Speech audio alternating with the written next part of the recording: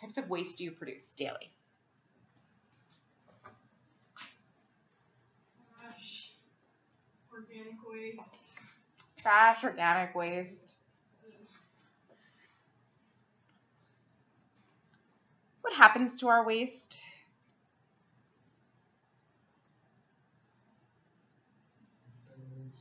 Goes to landfills. Can you ever throw something away?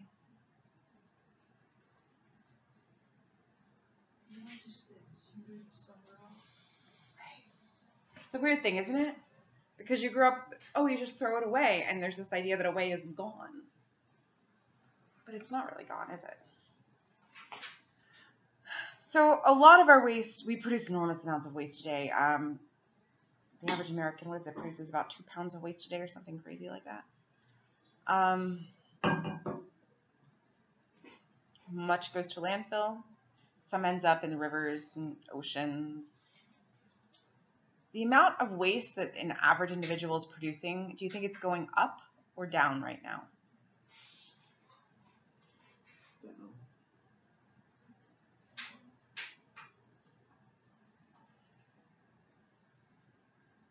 Anyone go with up? It may depend a little bit. It will depend a lot on the individual and what you purchase. But think about how much waste is just in our packaging of things. That's where most of our waste is coming from. So let's imagine you go to the store and you buy like a box of macaroni and cheese. What type of waste do we have there? Cardboard box. The packet that the cheese is in, depending upon how lucky you are or not lucky. The plastic bag that the pasta noodles are in. The wasted food that you're not going to eat. Does something count as waste if it's going to get, like, do we call recycling? We do call recycling waste. Okay. But that is one way that we reduce waste is through recycling, absolutely.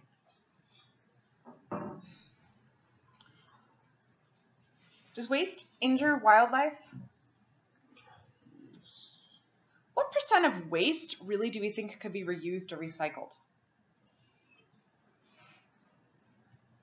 Or composted or something like that? Throw out a number for me. What percentage? 80% of waste could be reused or recycled. Isn't that amazing? The town I was in New Zealand, like as a town, had a really, really good recycling system, and like they diverted, and composting, like they did that for everyone who lived there, and they diverted like 70% of all the waste produced in the community didn't go to a landfill. Whose town has waste or has whose town has garbage pickup? We'll start there. Everybody's. Whose town has recycling pickup? Everybody's. That's amazing. That's really good. Do they pick up everything with recycling? Anybody's recycling in their town pick up plastic bags? Mine is very clear that they will not take it. They will not take plastic bags. At the local supermarket, however, you can drop off plastic bags. Same with my house. Local supermarket will take as many plastic bags as you want to drop off. It's right by the entrance to the door. They won't take like old electronics and stuff like that. Correct. Electronic waste is a separate thing. You can't take it down to like, I don't know, like Best Buy or something. Sometimes. They will not take the massive old televisions though anymore. Those cost too much to recycle. So we'll start with bad news, shall we? We'll move to good. Anyone want to guess what we're looking at in picture B? Plastic Island. No, I wouldn't call picture B part of the plastic island. Just plastic floating trash. What do we see in picture A? They have names. You were close, Matt. These are the Great Pacific Garbage Patches. Why are they condensed like that? Because of what's called the gyres. So these are the swirling currents concentrated in the center. Do you agree that waste is the cost of economic growth or the result of economic growth? We have more money, so we can have waste. Because if we had less money, would we waste as much as we do? Absolutely not. Well, like, I thought that people who live on, like, low incomes buy more disposable things.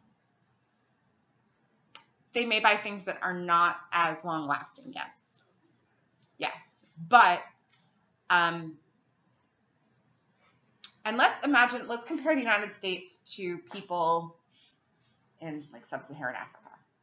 Which group of people buys more disposable items? We do. Than they would, just because we have the ability to do so. But it also means that we have in our economy the chance to make things much cheaper. But you're right that the average American, low-income American, is going to buy things that are more disposable because that's what they can afford. Can we be sustainable like this? We know it's not sustainable.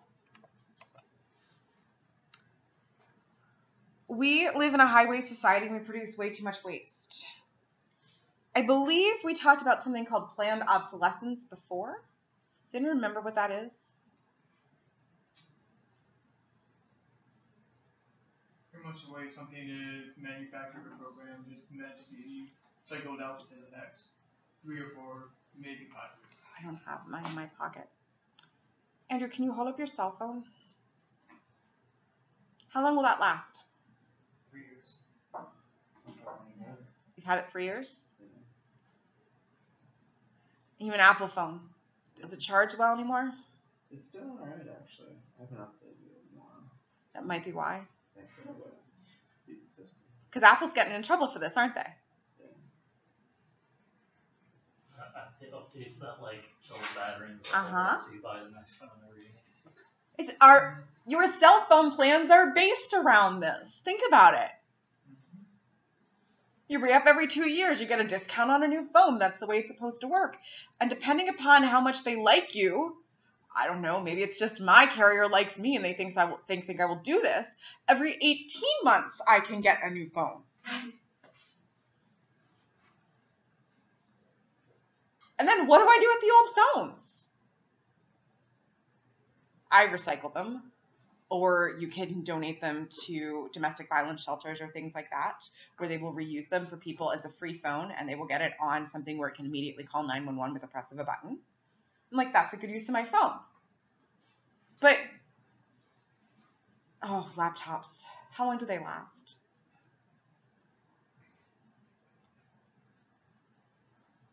4 years? Yeah. 6 years? 10 years? Anyone still have their calculator that they probably had since like middle school or something though? Those things last forever for some odd reason. They use solar energy. Yeah, a lot of them do. And they still work, right? How about jeans? How long do jeans last? Couple years? T-shirts?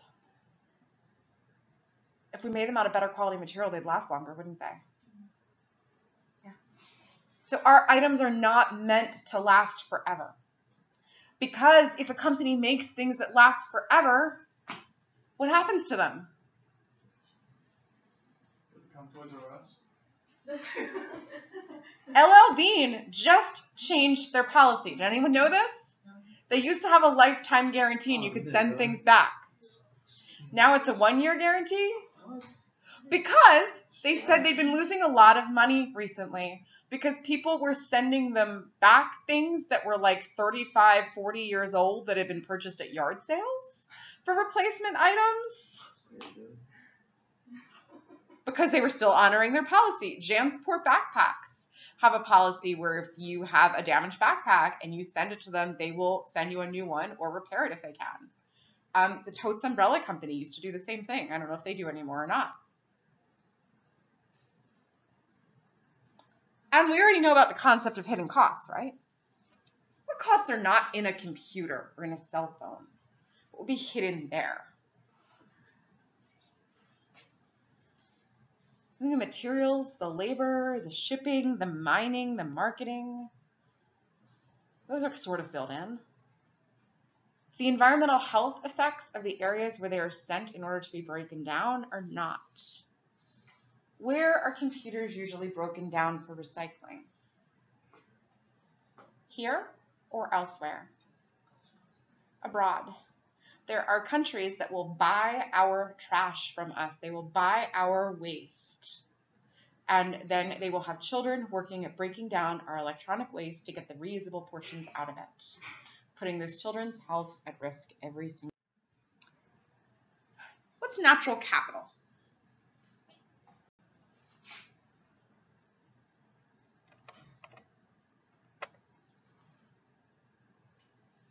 So natural capital are the resources and ecological services that nature provides that help us to survive and help our economies. So these are our resources: solar power, wind power, hydropower, but this is also going to be the minerals, the fossil fuels, all of those things.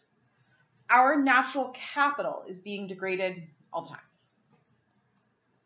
It's being depleted because it's being used, but it's being degraded because it's being made not as good as it was to begin with. In 2005, the UN found that 60% of natural capital had been degraded in the previous 50 years. World Wildlife Federation says the earth that we need to support the people we have today should be 1.3 times larger than it is now, and by 2035, Earth should be twice as large in order to give everyone the natural capital they need, and to provide the natural capital for the plants and animals that they need.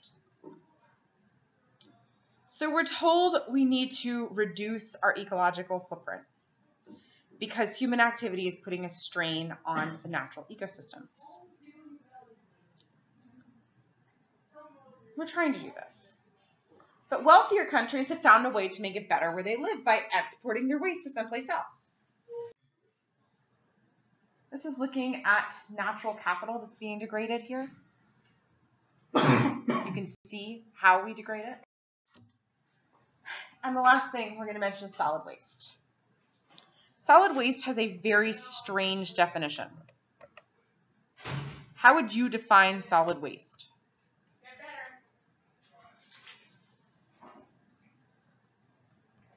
Not liquid. Or Gas. Yeah. all discarded waste that's not liquid or gas is solid waste. It doesn't necessarily have to be solid. It just can't be liquid or gas. What else is there? Sludge that's like a mixture of solid and liquid counts as solid waste. So like sewage. Well, sewage kind of toes the line. At that point in time, it's both. Municipal solid waste is usually what we produce from your homes and your workplaces. Industrial solid waste, that's obvious, it comes from industries. E-waste, electronic waste. That sometimes contains some of our most toxic compounds. And we produce in the United States 25% of the world's solid waste. Do we have 25% of the population?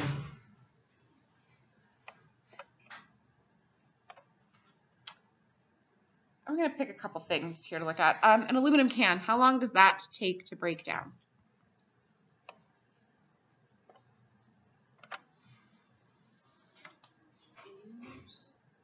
$80, you said? Keep going. Keep going. 250. 500 years to break down an aluminum can. How long for those plastic six-pack holders from soda cans?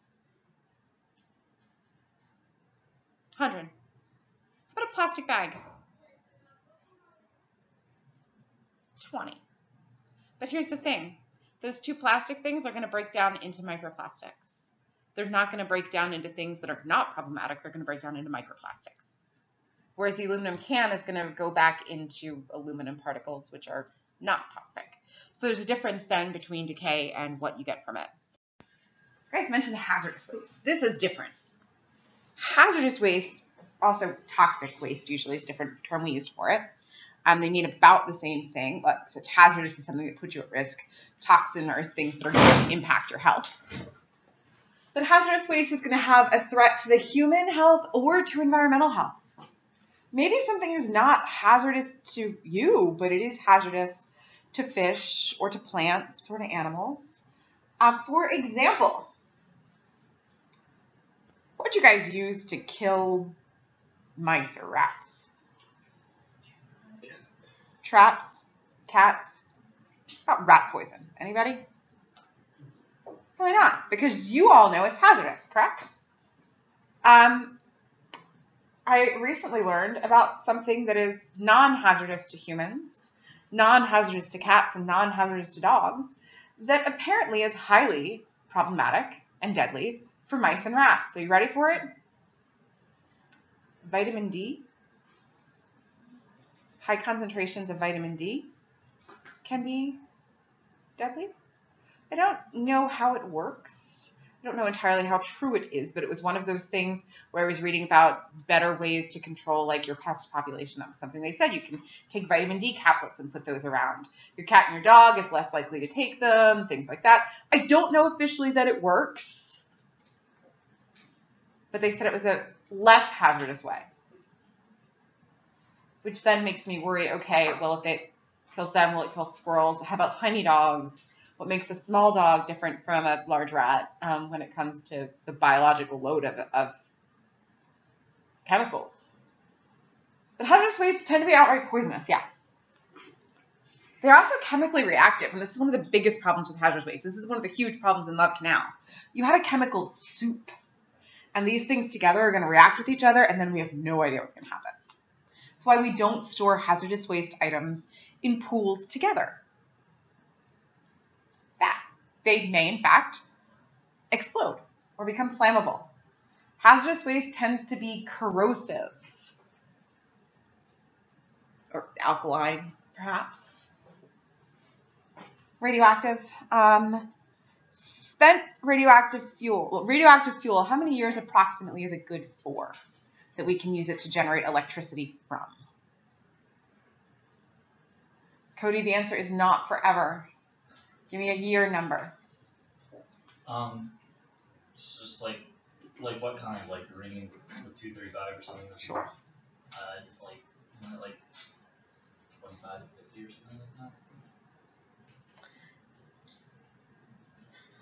Most of our radioactive fuels are good for about 4 to 5 years before they generate waste. They don't generate a ton of it though, and then they're no longer the high quality, so they might last as lower quality for longer. The Love Canal is a massive concern about this. E-waste, is it hazardous? Absolutely. E-waste, 80% of it can easily be recycled or reused. For example, many of you have, I think you all have a computer or an iPad or something like that. What can you recycle from a computer? Plastic shell. The glass, the metal, the wiring, things can be melted down, reused. Almost everything in there can be recycled. Maybe it can be reused. Has anyone had a computer part break and they've had something replaced? I know nothing about computers. What's in it that's hazardous? Batteries. Battery is one. They may contain lead, mercury. They usually, for what's reusable, they contain small amounts of silver, gold, platinum, copper, and aluminum on top of your glass and your plastic. But it's the lead or the nickel, cadmium, things like that that are in the batteries that are really problematic. And some do contain small amounts of mercury. They may have mercury switches or things like that in them. And I mentioned that most of our e-waste is shipped overseas, usually to Asia and Africa, to be stripped down for recycling. It's not done here. And it is frequently done in areas where labor's cheap, regulations are weak, and there's not a whole lot in the way of protective gear for the people doing it. If you were going to be exposed to lead and mercury and things like that, what safety gear would you want to wear at minimum? Safety goggles? gloves, Gloves and maybe lab coat, breathing mask. Yeah, so you wouldn't be like hanging out in a building just ripping things apart with your hands, right? But that's what's frequently done elsewhere. Which makes then the recycling of our items potentially a justice issue. I mentioned last time that with a cell phone, you can recycle it to a domestic violence shelter. Do you know that if you're getting rid of a laptop, that a lot of missions organizations will take them and they will send them overseas to their mission areas that are elsewhere that don't have access to a laptop, or to the schools and things where they're working, because laptops are expensive. So getting a donation, it's a lot cheaper to just send that over and let somebody use it. So if you're looking for places to donate your laptops to, lots of mission area organizations and educational organizations will take them, and it's a tax deduction then for you. Waste management and waste reduction. So we produce a lot of waste. You have 3 options of what you do with waste, really. Once it exists, you move it someplace else, you keep it where it is, but you find a way to reduce its impact, or you recycle it. That reducing impact, that can be a lot of different things.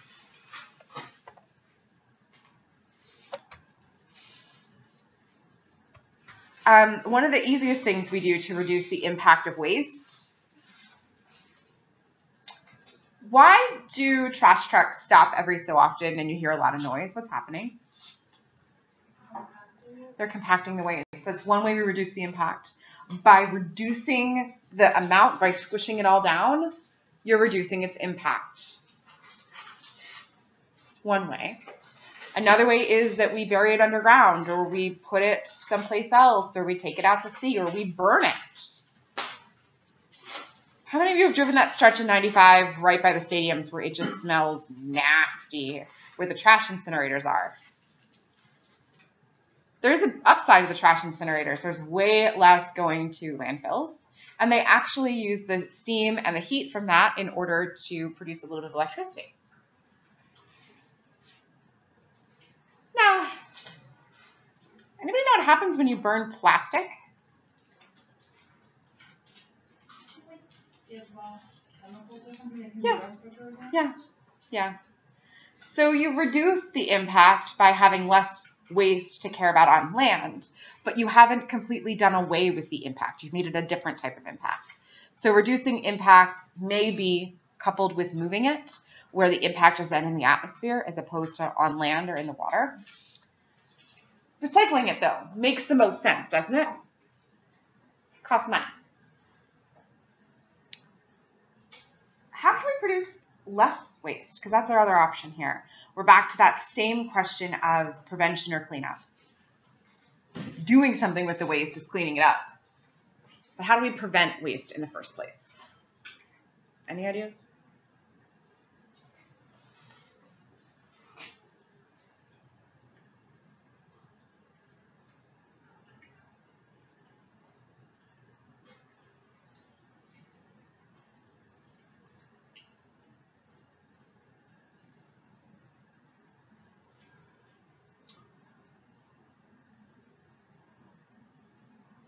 No ideas at all.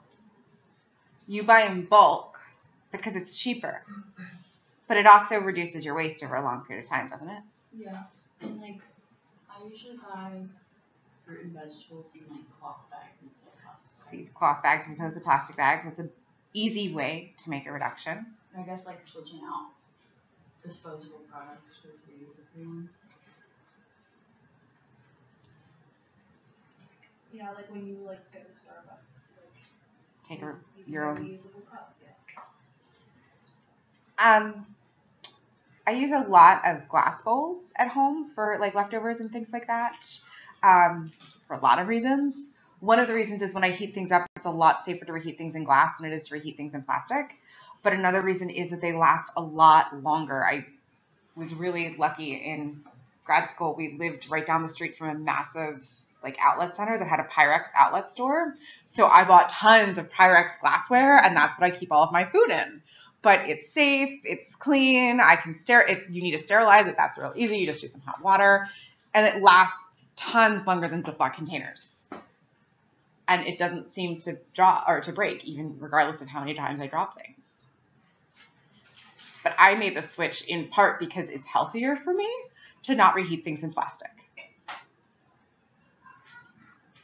Because the plastic then leaches into your food, which becomes evident if any of you have those Ziploc containers that you've reheated multiple times and they'll have like that scorched mark around the edge.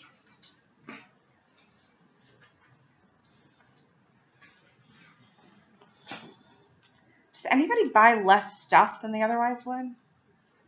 Because that's another way to produce less waste, is to buy less stuff. But we are part of a economy, society that equates stuff with good and with success.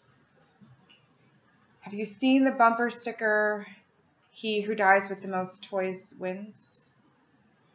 It used to be really big, and I don't know, like 10 years ago or something. And it was usually on, I'm not making any judgment calls because I have family members that own those really large lifted trucks.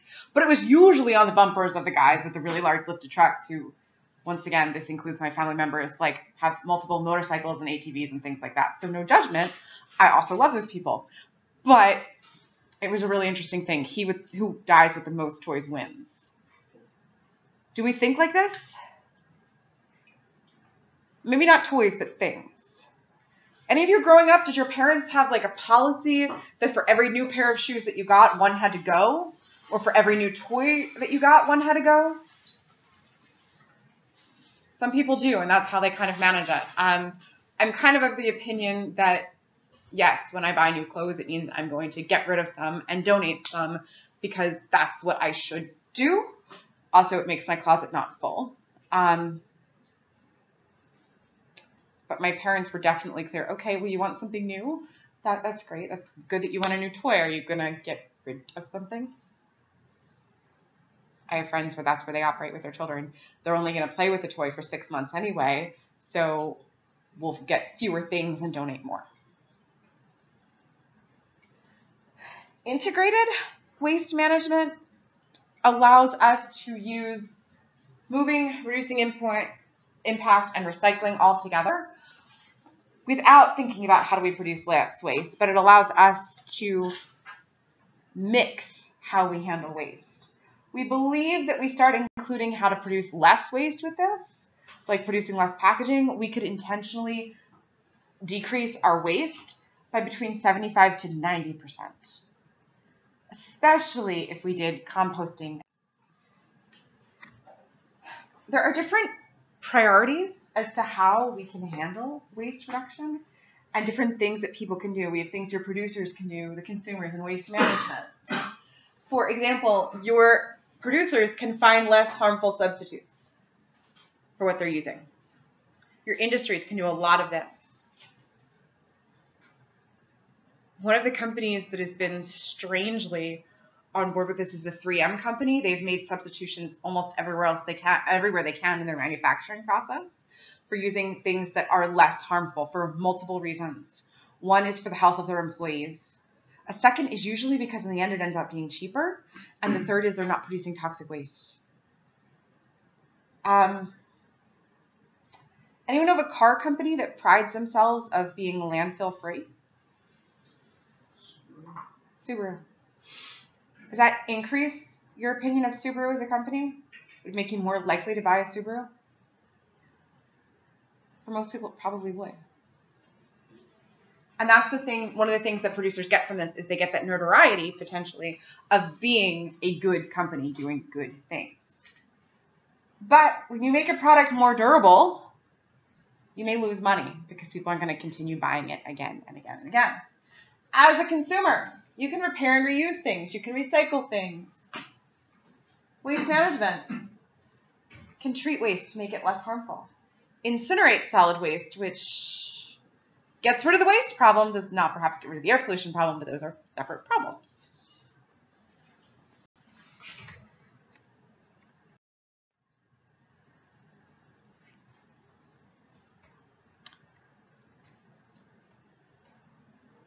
This is looking at integrated waste management. which is using a whole lot of different approaches.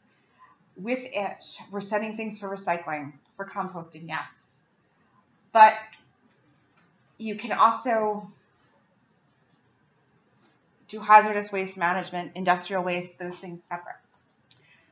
Construction waste includes a lot of hazardous waste. Solvents, paint strippers, paint thinners, paints, all of those things can be considered hazardous waste. What do you think construction sites do with what's left at the end?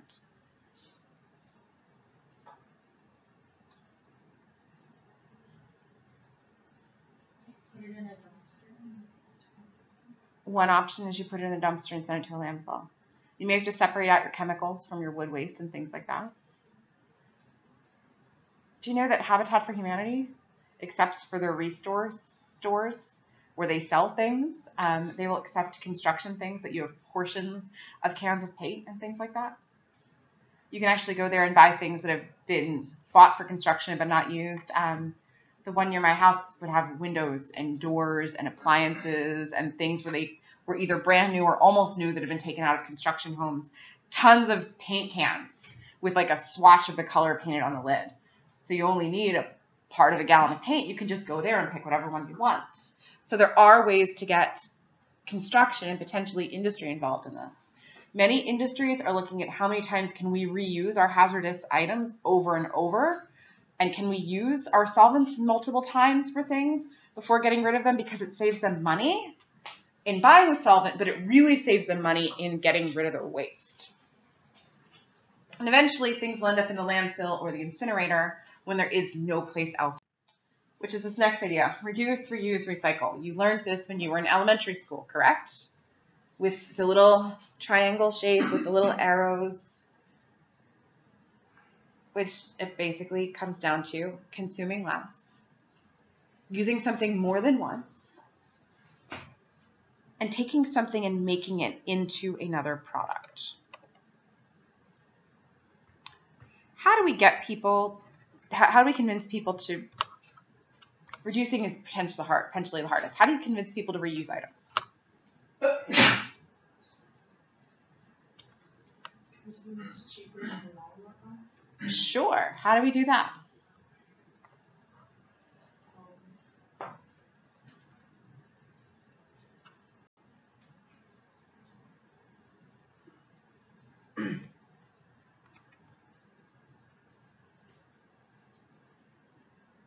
What did Whole Foods, Target, a couple of the other stores do when you bring your own bag? Or some other stores will charge you for plastic bags now. Aldi, 10 cents a bag or something Yep. like that. And one of the stores near me, it's $0.25 a bag. So you give them either a discount for reusing or you charge them for not reusing, is a kind of like the two-pronged approach there. We've also found that it works to ban things as well. Plastic bags, single-use beverage containers, and straws have been banned in a lot of places. Finland, Denmark, Prince Edward Island, a number of cities in the United States. Straws are not available at any of the national parks, I don't think, in the United States. In a lot of other places, because you can recycle straws and people don't. I generally choose to recycle a straw if I am using one because I can. But that's something people, this goes in the trash. Some people don't know that you can recycle straws. Ziploc has even put on their boxes to remind people that their bags are recyclable. And their boxes, a lot of them are now made of like post-consumer recycled paper, and some of their items are made from recycled plastic. So we're seeing more work by companies as well to convince people to get on board. It's usually cheaper to make something from recycled materials, and it takes way less raw material, which makes it better for the companies if we're recycling. Recycling 1 ton of aluminum cans saves 1,700 gallons of gasoline that would be used otherwise to extract the raw aluminum. That's amazing. And did you know that your can contains almost as much aluminum as that pull tab on the top does? It's kind of crazy to think about, but it's a really thick piece of aluminum at the top. Ronald McDonald House and a number of other charities will collect the pull tabs, and they recycle them to get money back to support their charitable work. Any of you ever check out the free cycle websites or the free section of Craigslist for items you can get for free? It's pretty amazing things that people will put for free. It includes everything from furniture to the sheer number of pianos that are available at any given time for free on these things are insane. But sometimes equipment, I mentioned to a couple of you, I don't know if I mentioned to everybody, the way my grad program handled when students move out. Did I mention this? We would usually send an email around when people were leaving because people left at all different times. In a graduate program, people leave when they get a job or when they graduate. And everybody rarely graduated at the same time. But we would send out an email. I'm moving out. These are the items that I have. And people would come and they would buy it from you or take it or whatever. And we could also leave anything furniture-wise that we didn't need or we didn't want, and they would use it for incoming students. So I sold off my microwave, my toaster oven, most of my pots and pans, the silverware, I don't know what number person I was that had that reclining chair in my living room, but it had been there for like a good 15 years. My bureau, my dresser, things that I didn't need and that I wasn't going to be moving, I just either gave or sold to current students or left for the next set of students. And it was encouraged that we did that. University of Delaware has usually the weekend before graduation each semester on main campus a pickup for anything that you want to donate to, and they usually have it again the weekend after graduation, anything you want to donate to the local Salvation Army or charities. That way we don't ever have from there mini fridges, coffee pots, clothes, bed linens going out in the trash. A student tried to get that started here a few years ago and got no traction at all. It's just part of the culture, going out and jumping in the dumpsters for... Right, that was part of it. There was one semester I was teaching this course, a student went out and she sent an email around like during finals week, hey guys, I just rescued 4 mini fridges from the dumpster. Does anyone want one? They're all in my room. She also got like 6 coffee pots and she was like, they were sitting out next to the dumpster. So I took them and I'm going to give them to other people. Who doesn't want a mini fridge for free that was still functional? We expect the U.S. could recycle between 60 to 80% of our municipal solid waste, and we don't. So if we produce 7 pounds of trash a day, and we could recycle 60 to 80% of it, we could recycle like 5 of those pounds of trash a day. Composting. Anyone compost? Anyone wish they could compost? Anyone want to compost, but their parents comment that it is way too smelly to allow them to do it? Elizabeth. Those of you who compost, is it smelly? Never near it. That's a... If you're doing it well, it doesn't smell. That's why if you turn. Do you have a little thing like this? No, I just have like a ditch in the ground. Ditch in the ground. Anyone keep it in a trash can? Like a fence around ours. Fence around yours? We just chuck it in the chicken coop and then stir it around every now and then. And then at the end of the year, we'll just like scoop it up in a tractor and pour it on our garden. Perfect. Yeah. How well do the plants in your garden grow? It's pretty good, yeah. Because like before that, my parents would like spend money on like lime and stuff to like try and like fix the soil, and like it's just worked a lot better. But, like it has like chicken manure, the pine chips from the bedding, and then like all the vegetables and fruits and stuff. So that brings a really good point. We don't just put food matter in compost, do we? That's where most people, where they have a smelly compost issue, have a problem. Is all they put in is food waste. What else do you put in? You mentioned wood chips are in there. Yeah. Chicken manure. Yeah. We just do like stuff that's edible to them, so it'd be fruits and vegetables, and we put eggshells in there too. What else do you put in yours? dead leaves and hay and like yard clippings, grass Yeah. clippings. Absolutely. Yeah, we use that for like in between the rows of plants for like weed control. Mm-hmm. Anything else you put in yours? We eat a lot of vegetables, so we have a lot of like, you know, the little stubs or whatever that we throw in there. Some people will put newspaper in if they don't think that there's enough non-food matter in there, because that will actually help to increase different types of bacteria and increase surfaces for bacteria to grow on to break things down, and it increases the non-green organic matter that's in there. Grass clippings are a great thing.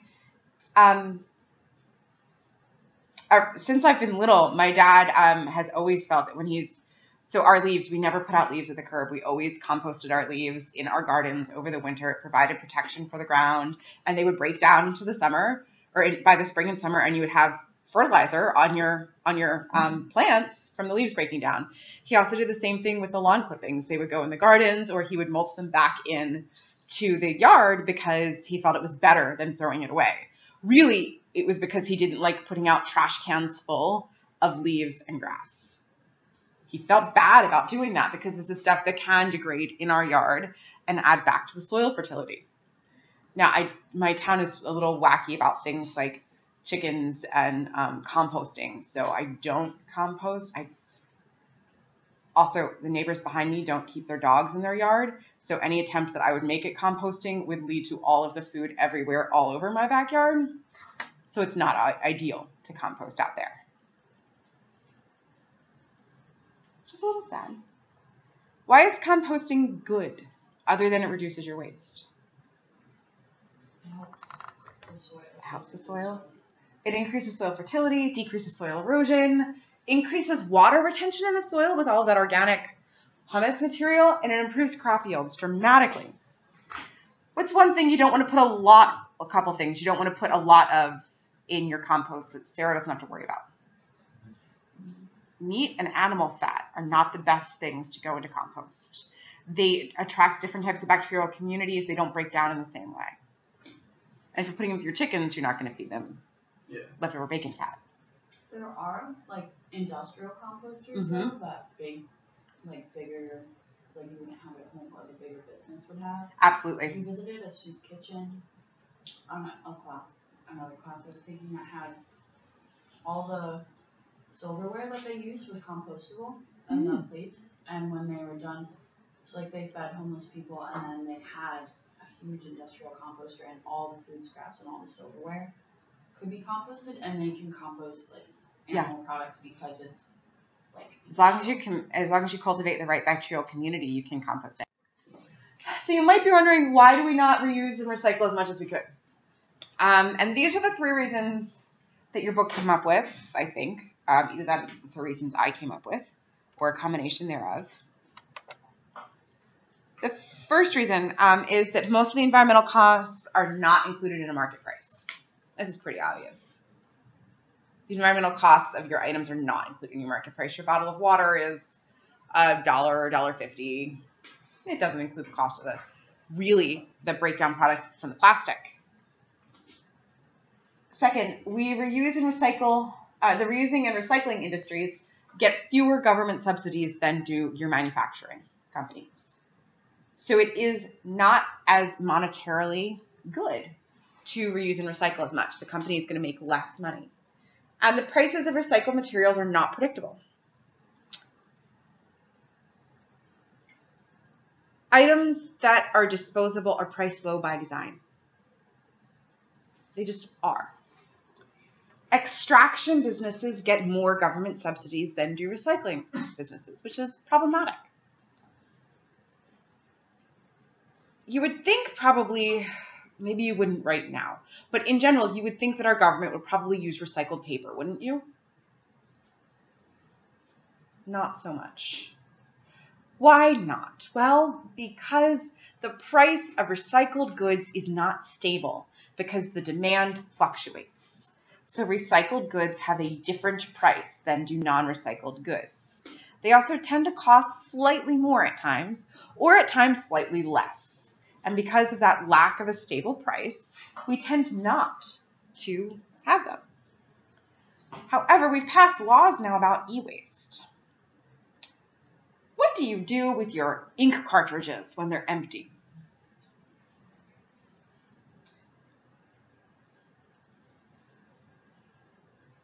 Tasha's sitting over there very sadly admitting that she puts hers in the trash. That's not what I do with mine, ever.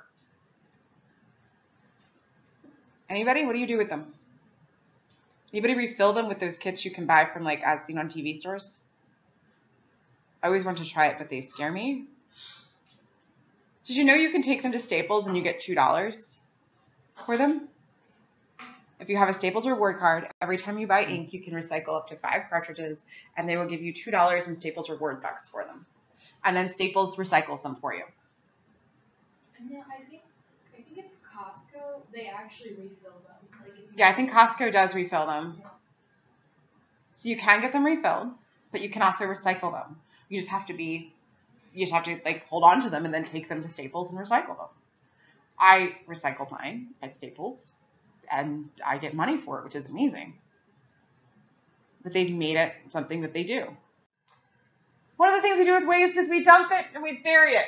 And we got 2 kind of options on this. We have what you all fear are the open dumps. The open dumps are exactly what they sound like. You got a pit and you throw some things in it and you leave it open to the environment, or you just pile it all on the ground. Totally open to the environment. 85% of dumps in China are open dumps. Here's a big problem. Water gets in.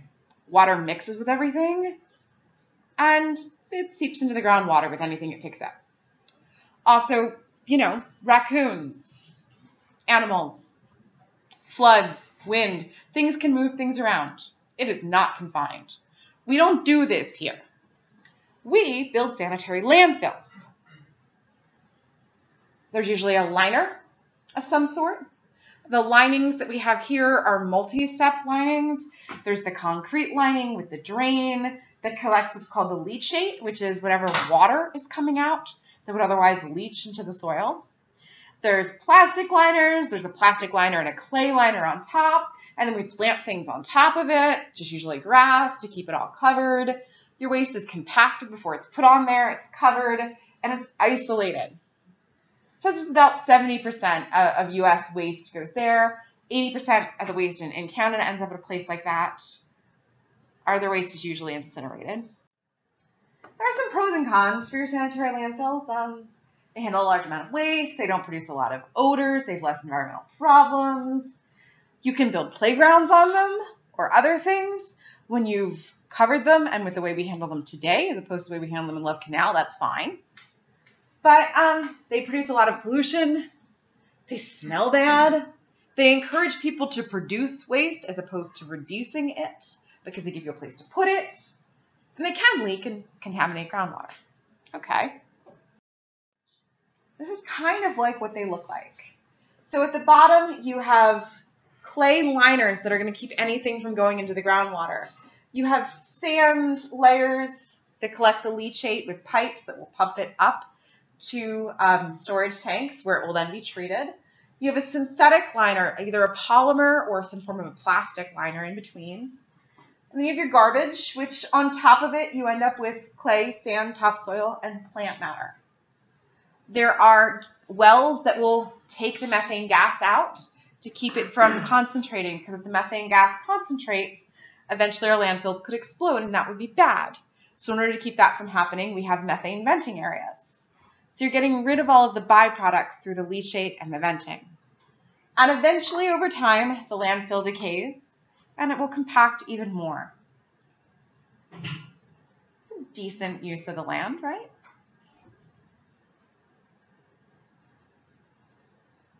And we were like, but we could use that land for better things like growing food or things. But it usually does end up with grass growing on top of it and some form of a recreation area near them.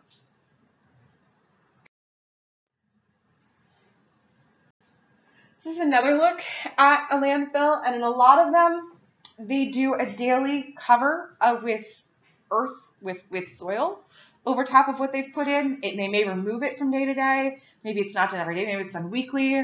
but it's really important to include soil back into this because a lot of your bacteria is housed in that soil, and that's going to be what's doing your breakdown. So you want soil and bacteria being integrated into your landfill. You convert it.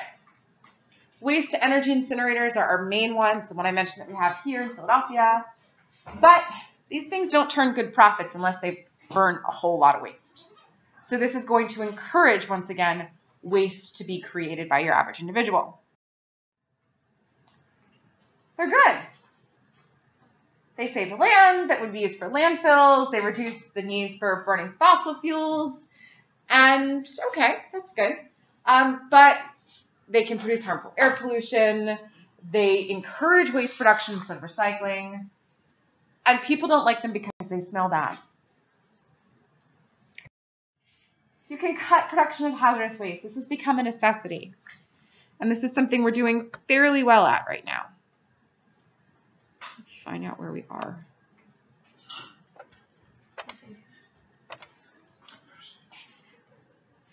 Industries are usually using an integrated approach where some things go to waste, some things get reused, some things get recycled, some things get reduced.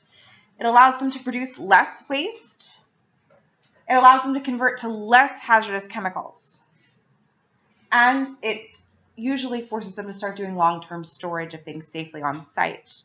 They have found that industries, when pushed, can recycle or reuse most of the minerals and the chemicals that they use as opposed to disposing them. Not everything, but most things can be used multiple times. We are trying to go from industry the way we do it to the model that they want is industrial ecosystems. So where the waste from one company can become the starting product for another company and their waste goes someplace else. The idea that we have these integrated waste networks because, okay, you're producing something that's high quality material, you're going to need really high quality solvents or really high quality chemicals. But a company down the line, they're not producing the same quality. Could they reuse your waste product that wasn't clean enough for your industry but is clean enough for their industry, and so forth? We are calling these usually a resource. We'll do a little bit of waste next time. I think there were a couple articles or videos to look at. Definitely, if you haven't, you should, because I want to talk about microbes in mushrooms that can eat plastic, don't you? Did you know there are bacteria in mushrooms that can eat plastic? Also, this image here shows the industrial ecosystem from Kalundborg, Denmark. You can see that here the companies are producing less pollution and less waste because they're allowing their waste to become the resources of other businesses. We call this an ecosystem because you have some companies that are utilizing what would have been the waste of others, much like we see in the way ecosystems actually function. Not only is this good for the environment, but it helps owners because it allows them to save money, and this is termed a resource exchange system. If you look closely, you'll be able to see how the different waste is used in other businesses. And I wonder sometimes if something like this would work here in the United States.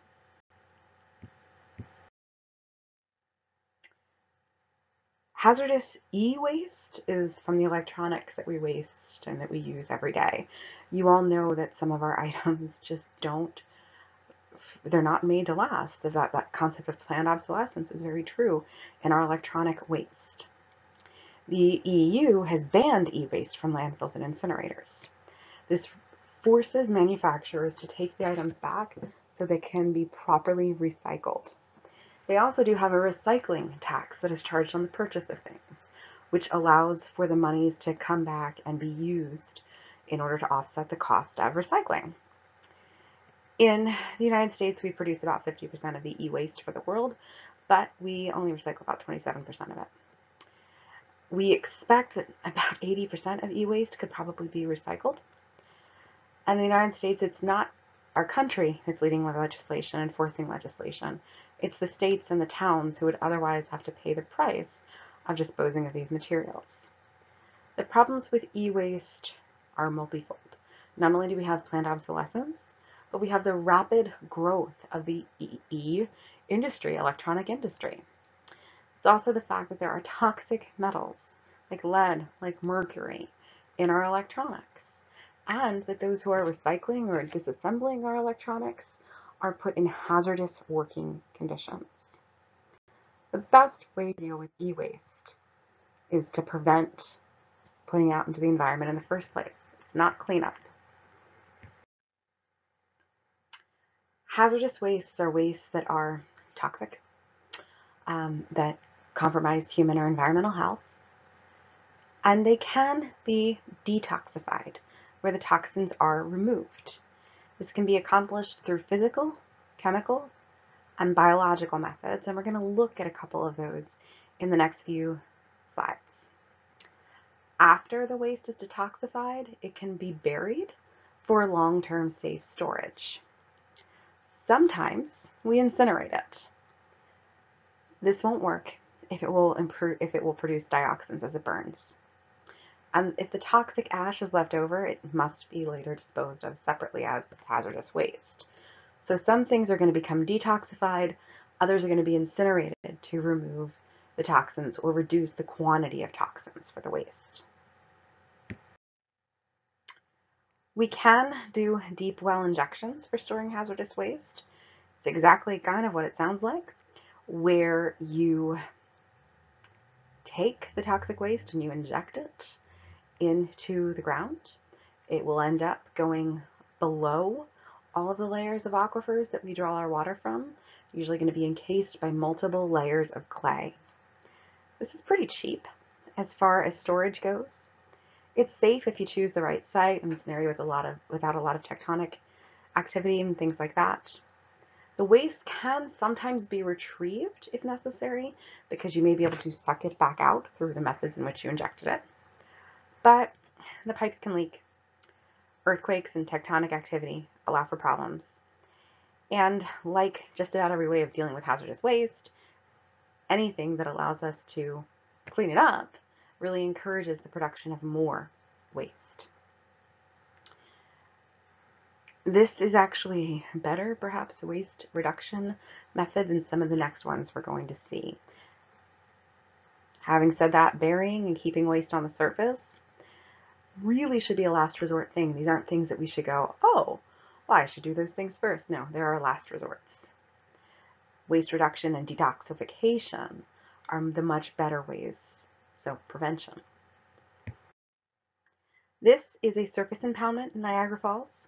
It's storing liquid hazardous waste. The water is evaporating and everything else is what we're left with. None of us want to go swimming in there. You can see there's a lot of different things swirling around chemically. And these surface impoundments are ponds, pits, lagoons, areas where your water evaporates and concentrates your toxic waste. Your volatile organic compounds, your VOCs, will evaporate off. These generally have liners, or they're supposed to have liners, to keep groundwater safe. However, some of them were started before the regulations for this. Because of that, the EPA states that they expect 7 out of 10 surface impoundments do not have a liner, and up to 90% of those have the potential of hurting groundwater supplies. These are fairly low cost too. They can be secure if you have liners, but groundwater can become polluted. And air pollutants can happen as things evaporate. Mercury and lead can't be destroyed or detoxified or safely buried. These are two compounds that we have a lot in our waste. And really, we're going to need to change the way we handle them to reduce them, stop using them, or find substitutes.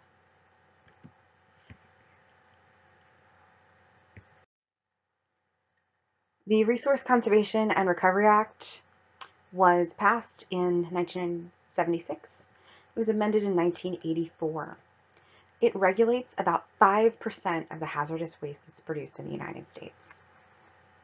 It allows companies permits for disposal of their waste. 5%. The other 95% is not regulated because it is far too expensive to regulate them. The detoxification, all of that costs a lot of money. CERCLA, I mentioned before, dealing with Love Canal.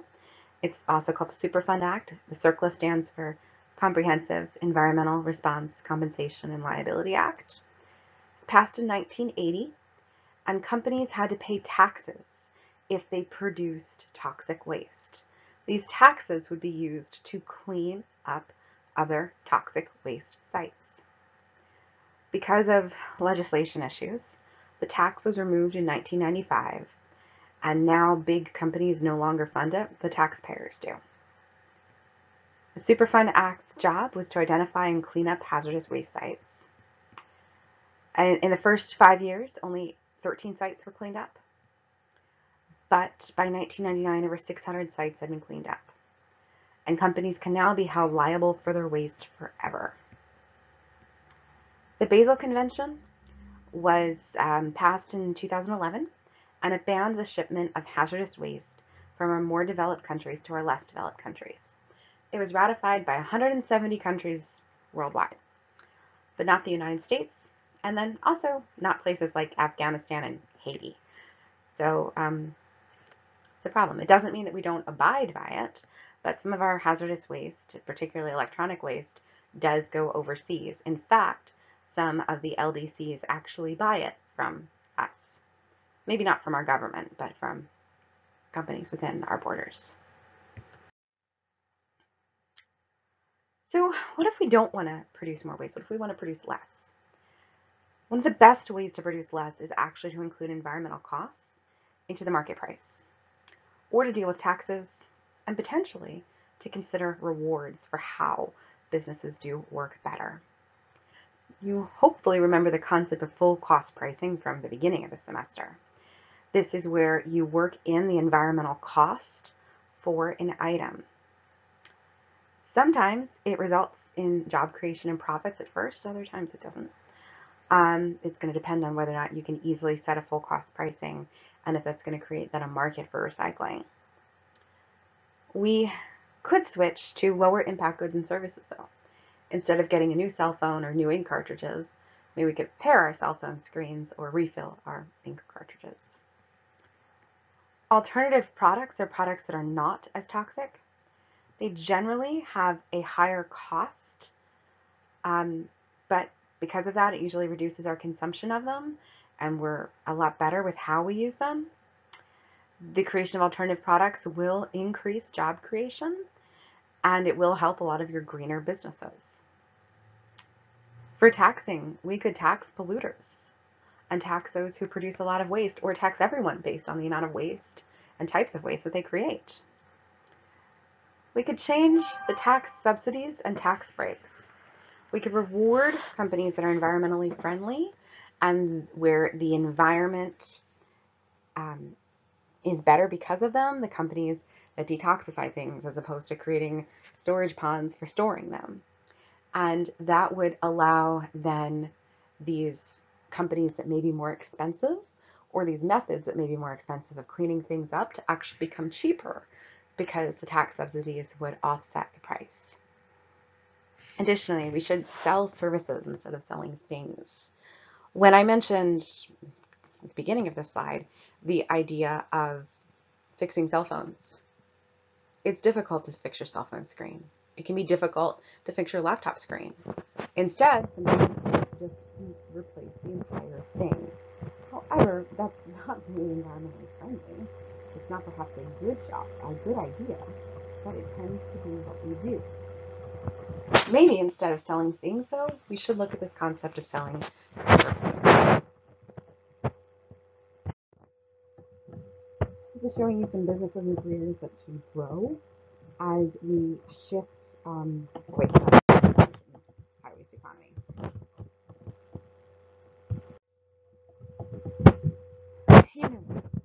Waste is not but how do we change it? How do we better store waste? How do we better deal with waste? How do we go about reducing waste? The easy thing to do is shift from a high waste to a low waste economy lifestyle. Consumption, efficient use of resources, and less hazardous alternatives. Maybe you can find a way to be sustainable. Reduce your use, reduce your consumption. Or maybe we have fewer people, and that allows us to be more sustainable too. We talked about this in class, and I'm going to apologize that this recording isn't from class. Somehow the last few slides got cut off. And we'll end there.